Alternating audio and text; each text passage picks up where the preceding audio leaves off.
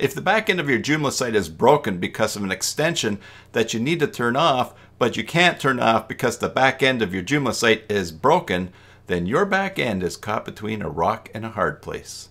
And we all know how uncomfortable that can be. In this video, I'll show you the way to free your back end up.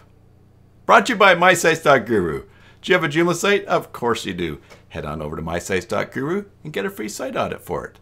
Hey there, Joomla fans. Tim Davis here. I'm a Joomla fan too. Thanks for tuning into Maintenance Monday number 271 here on the Basic Joomla Tutorials YouTube channel, where I show you my favorite extensions, tools, and tips for building and maintaining Joomla sites. Also work on Joomla sites, build them, maintain them, migrate them to Joomla 4. So if you're looking to hire someone short-term or long-term, send me an email, tim@cybersalt.com, and let's talk. And thanks to Joseph, whose site had this problem, gave me permission to use it in this video.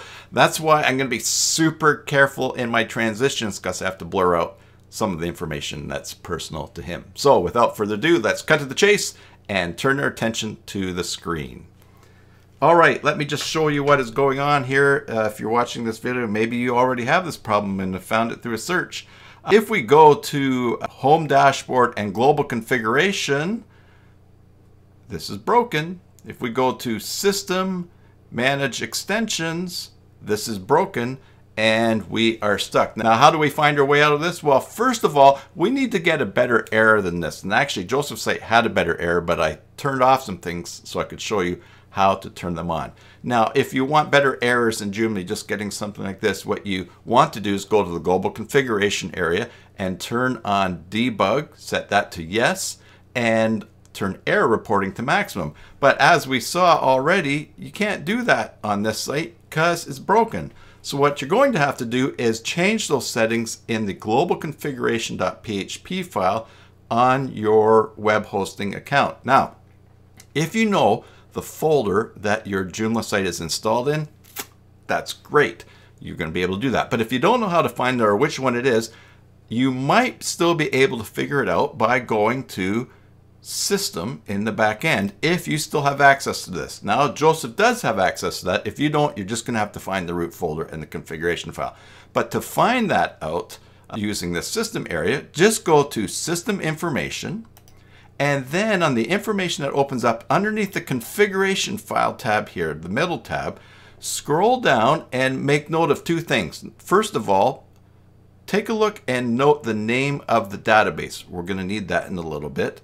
But to turn on the debugging and error reporting, you can find the global configuration where it is by going to the log path.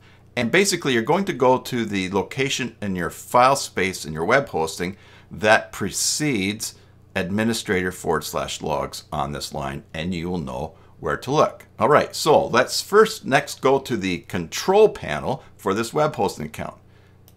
Here we are. We're going to scroll down and look for something that's a file manager, and here it is. Now we know what folder that we're looking for because we just got that information, and so I'm going to click on the folder here on the left, and now I'm going to scroll down until I see this file, configuration.php. I'm going to right click and I'm going to go edit. Now in here we're looking for two lines. First of all, we're looking where it says debug. Sometimes the order is different in different configuration.php files as well. So we're going to look for debug, and there it is. If you've got a 0, put a 1. If you've got a false, replace it with true. And then we're going to go down to error reporting, and we're going to change none or whatever you have there to maximum. All right, then we save that file and then go back to the admin area of your site and go to one of the broken pages. Let's go to System, Manage Extensions, and look at that. Now we've got a much better error to go on.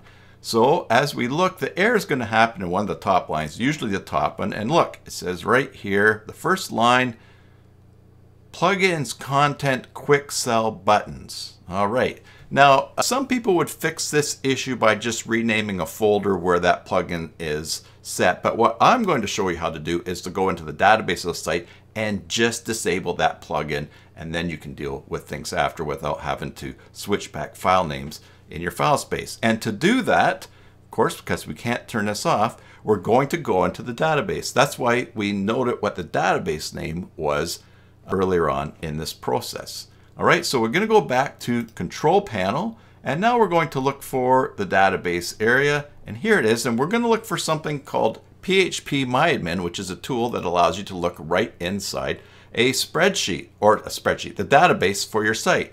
Now look down here, we've got a lot of databases to choose from, but we already know the name from before, so we're going to just click on it in this left column, and we'll be presented with all of the tables here.